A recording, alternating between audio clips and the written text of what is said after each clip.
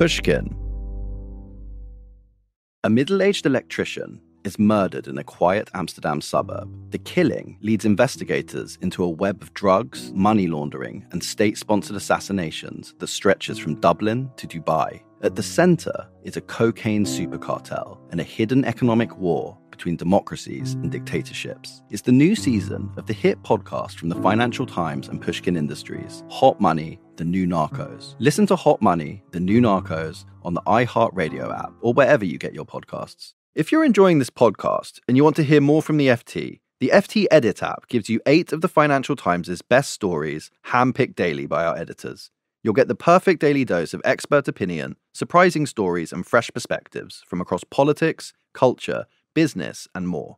Start your free 1-month trial today, then get your first 6 months for just 99p per month. Currently only available on iOS. There's a link in the show notes. Previously on Hot Money. Kinahan used an exploding European drug market to grow a tiny Dublin heroin hustle into a cocaine empire operating across the continent. In this episode, we learn about a big shift in his criminal strategy. It's a turning point that tells us something new about the evolution of international organized crime. And it happens on the Costa del Sol. It's early in the morning on May 25th, 2010, and Kinahan's fast asleep in his bed. He's now living in a quiet neighborhood in Marbella on the southern coast of Spain.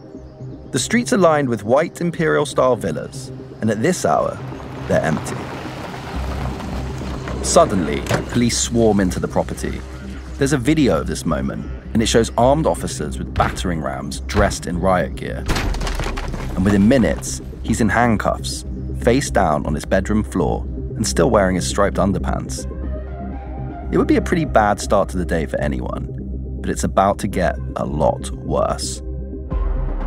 Over 700 police officers raid companies and residential properties in the UK, Spain, Belgium, Cyprus, Brazil, and Ireland in a joint operation run from command centers in Malaga, London, and Dublin. Hours later, Spain's interior minister speaks to news agency EFE.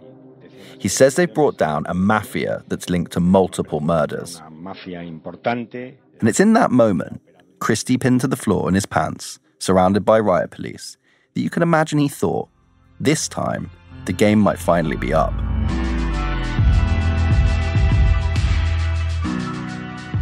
I'm Miles Johnson, and from the Financial Times and Pushkin Industries, this is Hot Money Season 2, The New Narcos. Episode 3, Sun, Guns, and Sangria.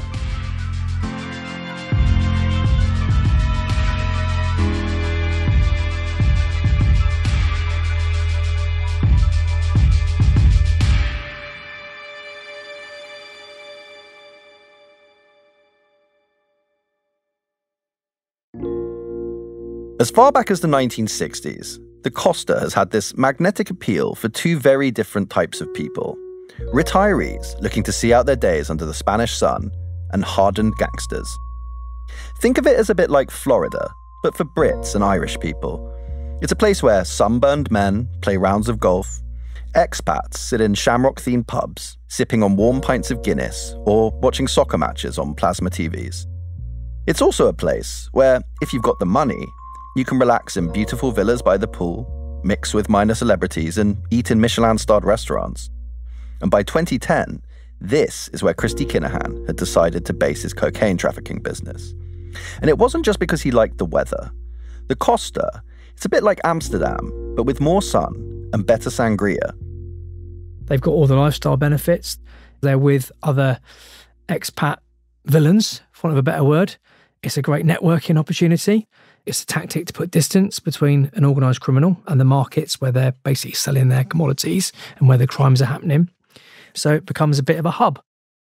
Matt Horn recently retired from the UK's National Crime Agency, where he was the Deputy Director of Investigations. He's now Director of Intelligence and Investigation at Clue Software. But he started out as a Bobby on the beat, dealing with the sort of problems that are typical of any big city. Addiction, exploitation, violent crime, robbery, all that kind of thing, which a lot of those have got their roots in things like Class A drugs trade, in firearms trade. Ultimately, behind all of that is organised crime. And I sort of became aware of that, I think, at quite an early stage of my career, that actually what was really kind of motivating me and was interesting me most was actually what was sitting behind it. Who are the people that are profiting from this? In 2006, Matt joined the UK's Serious Organised Crime Agency, SOCA. It was the predecessor to the NCA. Looking to identify who are the subjects of interest that were causing the most harm in the UK. When did you come across the Kinahans then? So that was at that time. I became aware of them from probably as early as 2006. The information that we were working on and developing intelligence around was their potential involvement in drugs trafficking, firearms, money laundering. The assessment that we were making at the time was that they really were at the top of the tree, rubbing shoulders with really the highest level criminals from other countries doing similar things. According to police documents, Christie is now moving large loads of cocaine through Europe. He starts raking in more money than ever before. And like all gangsters, if he's going to spend and invest that money, he needs to find a way to launder it. Because it's not always easy to move dirty cash into the legitimate economy. There are Spanish police reports from the time that give me a sort of fascinating insight into Christie's criminal mind, his business mind to be more accurate, because he starts to come up with a bunch of pretty creative schemes.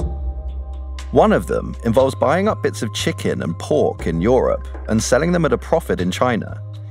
He tries to get into trading gold in Colombia and buying up land for development near the Amazon in Brazil. Not all of these capers work out. He tries and fails to buy up landfill sites in the UK. And he even explores acquiring a pharmaceuticals company to move cocaine around the world disguised as medical exports. But that never gets off the ground. But some of his schemes do work. And Christie's real business savvy, it starts to show up in the next move he makes. Because once his own money laundering operations are up and running, he starts to offer the service to other criminals. The south coast of Spain at this time is awash with gangsters. There's the Russian mafia, Latin American cartels, and Dutch and African criminals, all hanging out in restaurants and golf courses. And if Christie can charge the others a fee to launder their cash, then he can find another way to make cleaning his own money not a cost, but a profit center. It's sort of like a criminal version of Amazon Web Services. You know, the story of how Amazon turned a huge cost base, its millions of servers, into a service that it could rent out to others. But while Christie's growing his operations, the police in Spain, Ireland, and the UK, they're watching. They're doing the sort of painstaking work that's needed in these kinds of complex cross-border investigations.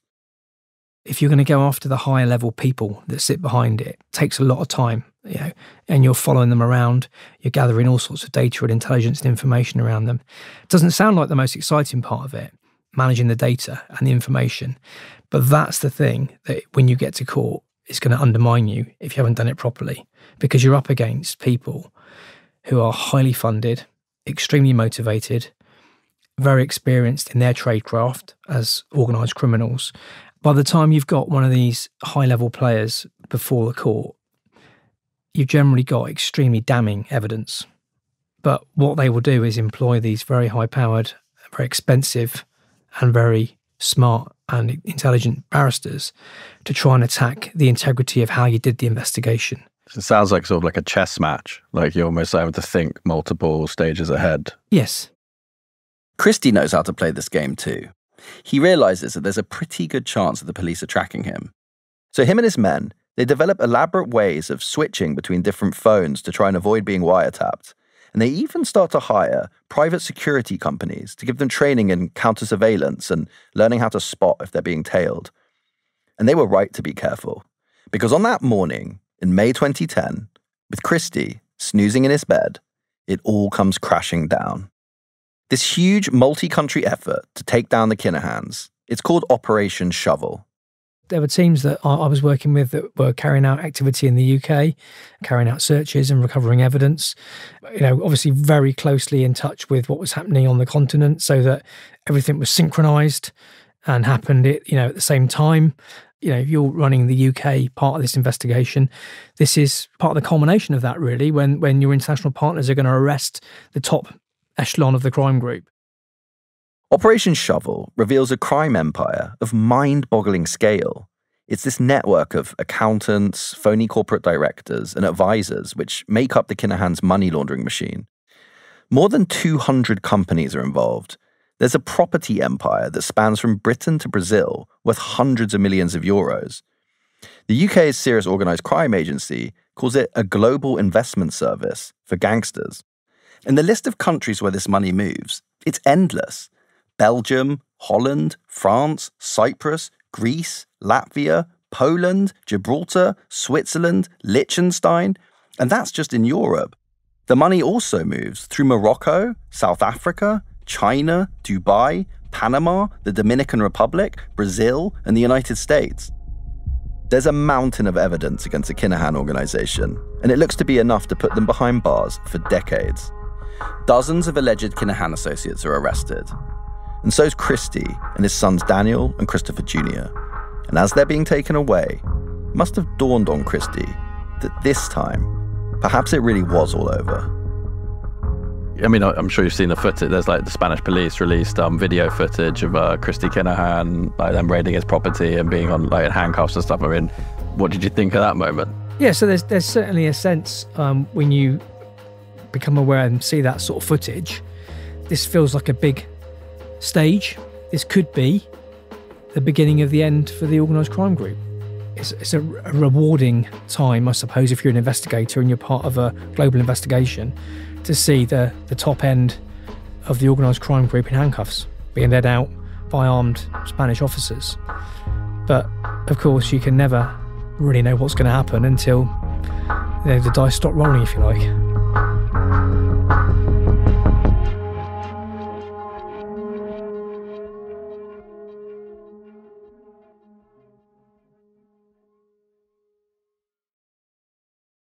A middle-aged electrician is murdered in a quiet Amsterdam suburb. The killing leads investigators into a web of drugs, money laundering, and state-sponsored assassinations that stretches from Dublin to Dubai. At the center is a cocaine super cartel and a hidden economic war between democracies and dictatorships. It's the new season of the hit podcast from the Financial Times and Pushkin Industries, Hot Money, The New Narcos. Listen to Hot Money, The New Narcos on the iHeartRadio app or wherever you get your podcasts. Back in Ireland, the media has been keeping a close eye on the events unfolding in Spain, including journalist Nicola Tallant.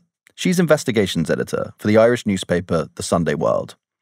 Nicola's one of a small group of fearless Irish reporters who's been writing about the Kinahan family for years, and she's one of the best. She's actually written a book about them called Clash of the Clans. They seem to have always been there in the ether, to be honest with you.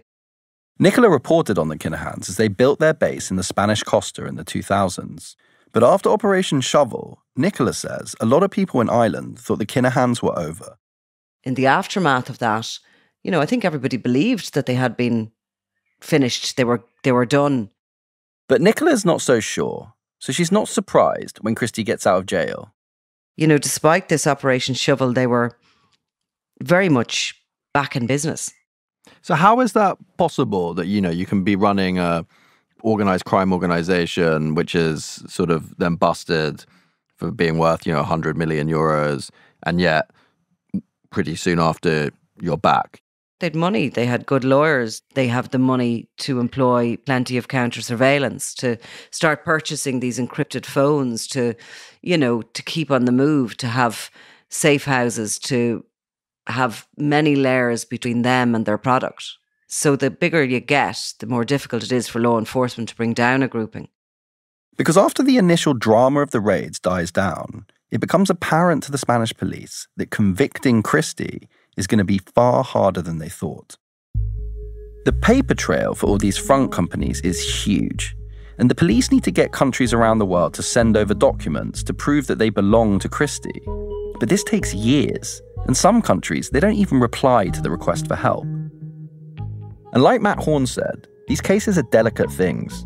Without the right paper trail, they can fall apart. Christie and his sons are released on bail and return to their luxury villas. And one by one, the most serious charges against them, they fall away. Police across Europe, they're left furious. This was meant to be a knockout blow, an operation that would finally bring Christie down. And now the case is collapsing before their eyes. For Matt Horn, the man in charge of tracking the Kinahans for the UK's National Crime Agency, it was a sign that they had to double down on their efforts.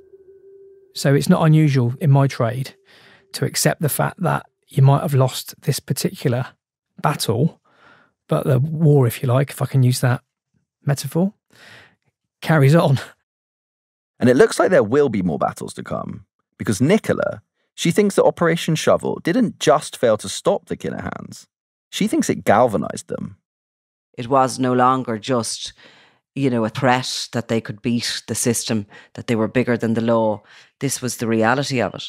So it made them very, very powerful within their own world. And it made them feel that way, even more so than before. They haven't actually been stopped.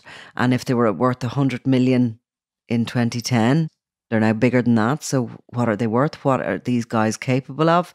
Where are they going next? So we just decided to go out to Spain to see what we could get.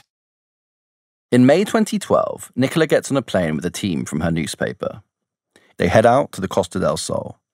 The plan is to pose as Irish tourists who are interested in buying a luxury villa there. But really, they want to show that the Kinahans, far from being destroyed, are actually back in business and stronger than before. A few days into Nicola's undercover reporting trip, she's making some progress.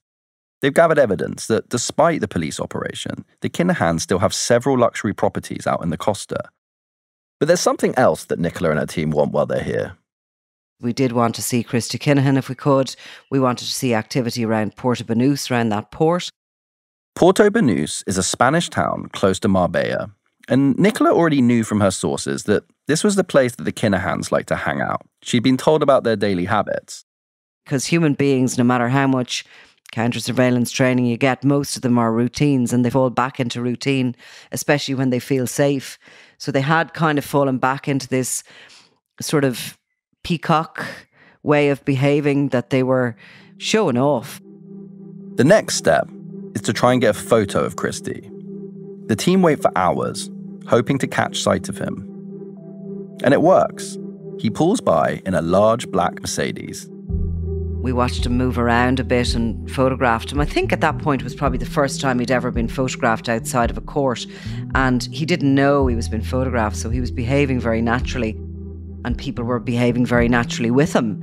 When he walked into a pub, a group stood and were only short of kissing the ring on his finger. It was very Godfather-style behaviour from him and from others. We had it in the bag and we decided to go for a drink in one of the busy pubs down in Porto Banús to celebrate a successful mission, I suppose. It's called the Portside Bar. It's lit with pink and purple neon lights and decorated with old-fashioned diving helmets. It's got a lot of TVs on the wall, and it's summer and packed, and they just look like another group of holidaymakers enjoying a pint. Just not long after we sat down, one of the people working with me got up and went into a loo, and he came back out and he just said to me to move, go. And he said, see you back at the villa. Myself and my colleague Mick McCaffrey were told to separate. We'd be shadowed and just to basically keep moving.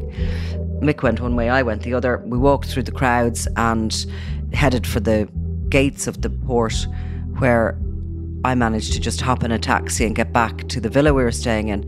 Mick arrived shortly after me. When everyone's safe, they find out what happened. Their colleague had spotted someone in the bar who looked like he might be a dealer, and this potential dealer was staring at Nicola. So Nicola's colleague had followed the man into the bathroom, and he heard him speaking on the phone. Telling whoever was on the other end of the phone that Nicola Talent and the Sunday World were here, send the lads down. And he'd made the quick decision to get us out of there. And to me, it just showed how untouchable they felt they were. I mean, they weren't sending the lads, as he calls them, down to just have a little look at us. They were obviously going to try and isolate us and, I'd say give us a bit of a fright.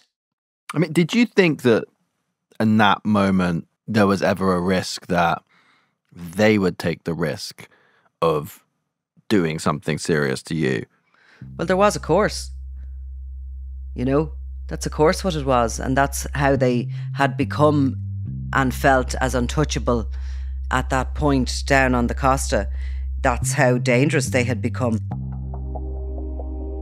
While she's in the Costa, Nicola isn't only looking out for Christy Kinahan. She's also very interested in his eldest son, Daniel, because Operation Shovel had revealed some important new information about the Kinahans. It showed that Daniel was taking on more and more responsibility in the group.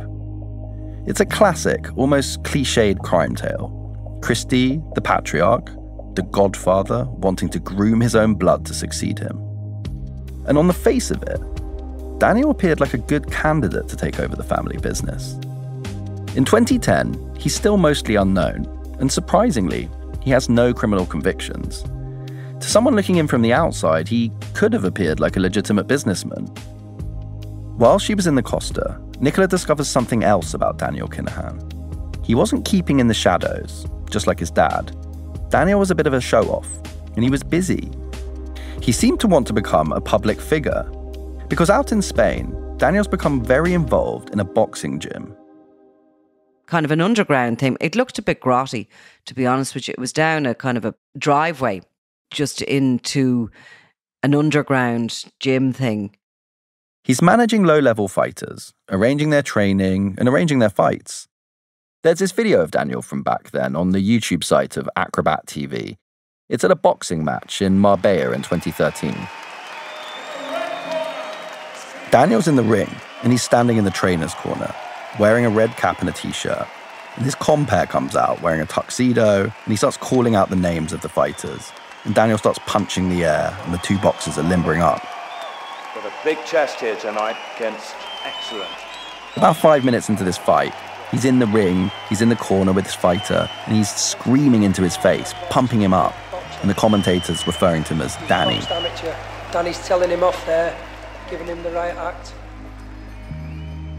This match is just a local event, but within a couple of years, things have started to change a lot. The boxing gym Daniel co-founds is originally called MGM and is later renamed MTK. It goes from a tiny gym in Spain to running high-profile events. Daniel's now walking boxers up into the ring at big fights in Dublin. He was walking them up as their manager, and was being cheered by a crowd of up to 8,000. And when you think about it, that was only a couple of years after Operation Shovel. Daniel's boxing company begins to embrace social media. They start to arrange photo opportunities with celebrities and Premier League footballers. And none of those things happen by chance. They're all planned. There's advice, there's high-end corporate advice given to them. I mean, be under no illusion. They have their own marketing department. They have their own PR teams working for them. In the same way as any wealthy, prosperous company in the legitimate world. Why did figures in the boxing world sort of so quickly accept someone like Daniel Kinahan into their sort of circles? How did he achieve that so fast? Look, he was bringing with him fabulous wealth.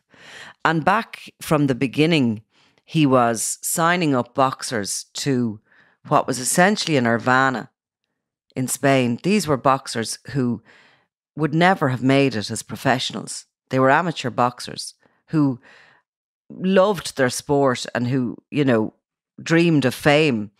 And not only were you being offered a contract, coaches, nutritionalists, they were being given accommodation in Spain.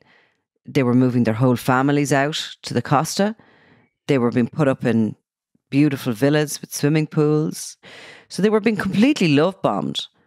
And they were being separated from everything they once knew, probably the decent volunteers in the communities who had trained them since they were children and who had brought them and would have brought them on to as honest a level as they could have. They were believing that they'd been badly treated previously, they'd been badly paid, they'd been cheated on, that this was what they deserved and that only Daniel Kinahan could give it to them. I wonder what you think that tells us about Daniel Kinahan as a person, in the sense of it suggests to me that he must have been pretty charismatic and had a sort of an ability to really charm and win the confidence of people. Is there anything that strikes you in terms of his personality, in terms of what might give him an advantage in the world of boxing and self-publicity, or the world of forging alliances in international organized crime? Well, it's a manipulative character because he starts off being very charming and very nice, and suddenly you find yourself on your own with him and you realise you're being threatened from somebody you didn't think was capable of it. You thought you were his friend, but you're not. But Daniel's not only thinking about boxing.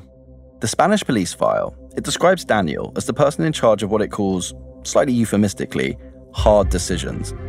It's a reminder that while he's carefully building his name in the world of boxing, Daniel's also helping his father build a criminal empire.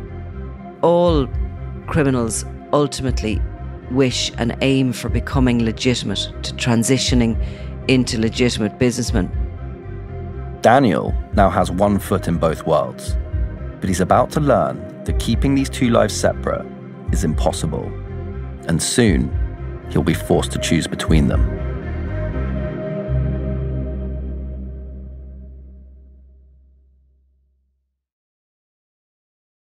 A middle-aged electrician is murdered in a quiet Amsterdam suburb. The killing leads investigators into a web of drugs, money laundering, and state-sponsored assassinations that stretches from Dublin to Dubai. At the center is a cocaine super cartel and a hidden economic war between democracies and dictatorships. It's the new season of the hit podcast from the Financial Times and Pushkin Industries, Hot Money, The New Narcos. Listen to Hot Money, The New Narcos on the iHeartRadio app or wherever you get your podcasts. I'm looking at this unbelievable CCTV footage. It's chilling. It's from 2016, from a hotel in a Dublin suburb, and it's become one of the most notorious moments in modern Irish criminal history. The pictures show what looks like 3 armed policemen in emergency response uniforms pacing down a hallway. They're entering and exiting rooms, holding automatic weapons. But these men aren't policemen. They're assassins, and they've come to the hotel to murder Daniel Kinahan. There's a promotional event for a boxing match at the hotel that day. There's a crowd, and they're watching the fighters flex their muscles and grimace at each other. But suddenly, armed men burst into the room and begin to shoot.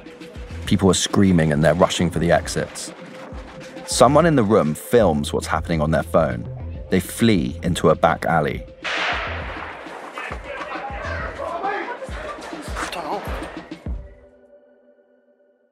I was at a murder investigation and a meeting, a conference in relation to it, and I came out and I got a phone call, and I shortly afterwards went to the scene. Michael O'Sullivan is the Irish detective who first arrested Christy Kinahan way back in the 1980s. Now he's chief superintendent. Running organised crime investigations for the country and running murder investigations as well, yeah. It didn't sound as bad when somebody's telling you on the phone, there's a couple of guys here with machine guns. And, I'm trying to get my head around it. It's only when you go there and you look at the CCTV, you have 3 guys dressed with bulletproof vests that purporting to be policemen wearing helmets, bulletproof helmets, and carrying AK-47s going into a packed hotel in Dublin City. To do it in the middle of the day, to have the audacity to have this military-style, well-planned operation. At that stage, I had 40 years in law enforcement, and I hadn't seen the likes of that since the IRA. It was a milestone in law enforcement terms, certainly in Ireland. Those guys could have appeared anywhere. They could have appeared at an airport, at a police station, at a shopping centre. They could have done what they liked for those couple of minutes, for 10 minutes, whatever. And you realise things are never going to be the same again. And you also realise we are in a different league. This isn't a feud, this is a war. At the hotel, the scene is gruesome. Several people have been shot and one man's dead. But somehow, Daniel Kinahan's managed to slip away. Irish police get intelligence that the attempted assassination was an act of revenge for a murder back in Spain that the Kinahans had carried out against a former ally. But Daniel Kinahan was still alive, and the question was, how was he going to react? Gang wars are bad for business, but this was a brazen challenge to the authority of his family on their home turf. The heir to his father's crime empire, the man who'd been trying to appear like a regular legal boxing entrepreneur, now faced perhaps the biggest decision of his life. Nicola Tallant thinks there was never much of a question about what Daniel would do. His ego was challenged. He's a narcissist. He's all those things that we know of human beings having the capabilities of being.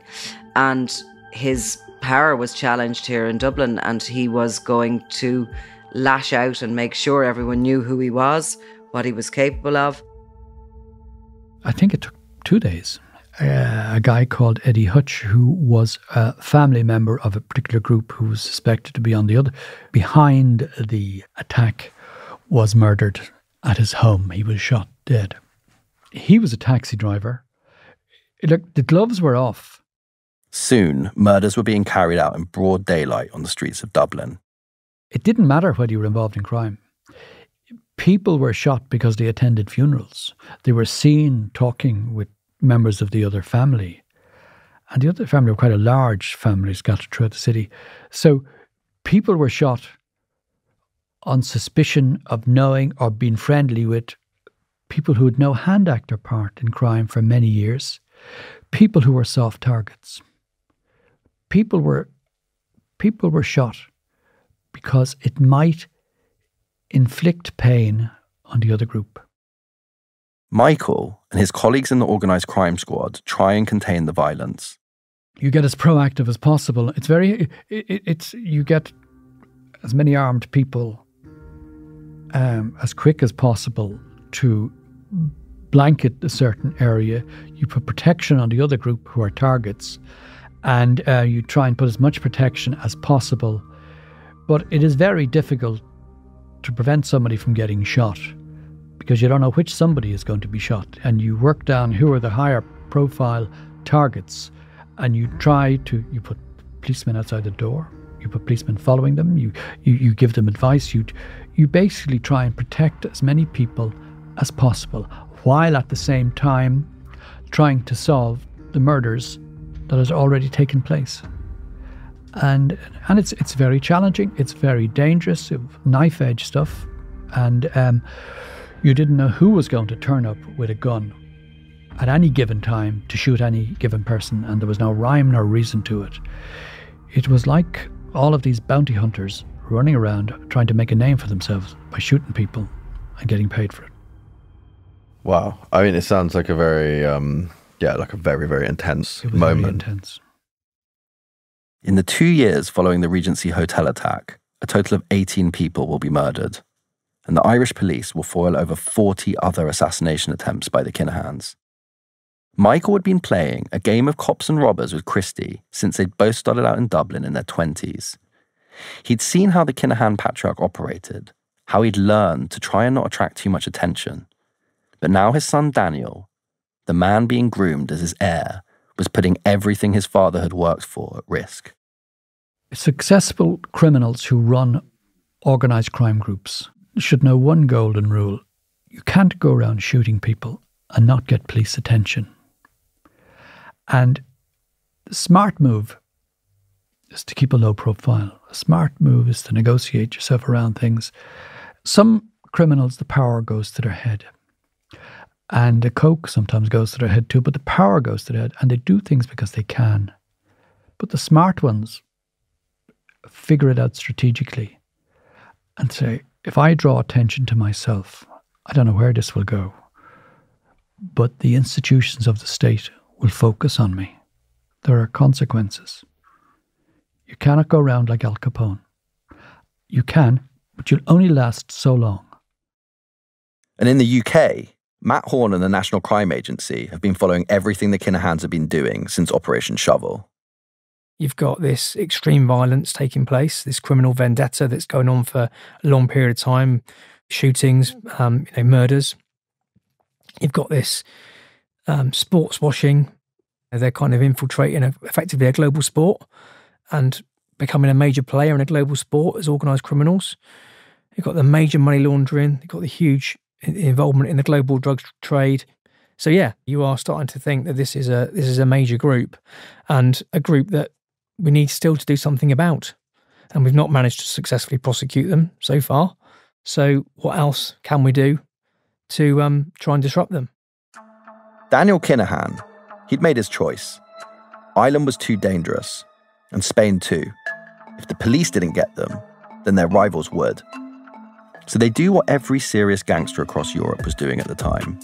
They decide to move to a place far away, even further than the Costa, to one of the last places on earth where they could expand their crime empire in peace.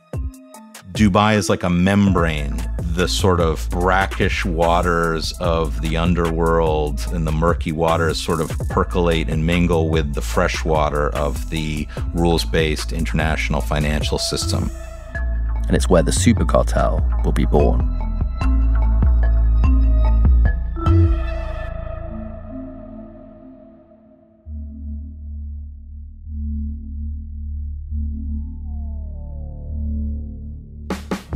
Hot Money is a production of the Financial Times and Pushkin Industries.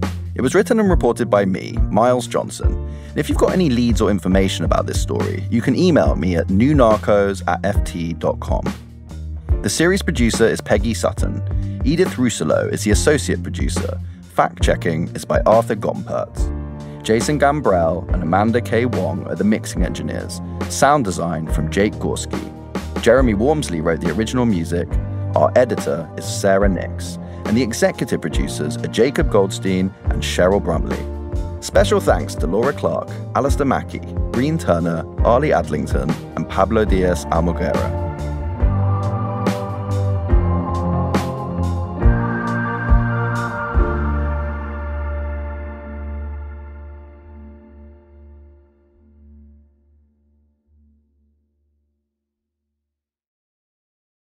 A middle-aged electrician is murdered in a quiet Amsterdam suburb. The killing leads investigators into a web of drugs, money laundering, and state-sponsored assassinations that stretches from Dublin to Dubai. At the center is a cocaine super cartel and a hidden economic war between democracies and dictatorships. It's the new season of the hit podcast from the Financial Times and Pushkin Industries, Hot Money, The New Narcos. Listen to Hot Money, The New Narcos on the iHeartRadio app or wherever you get your podcasts.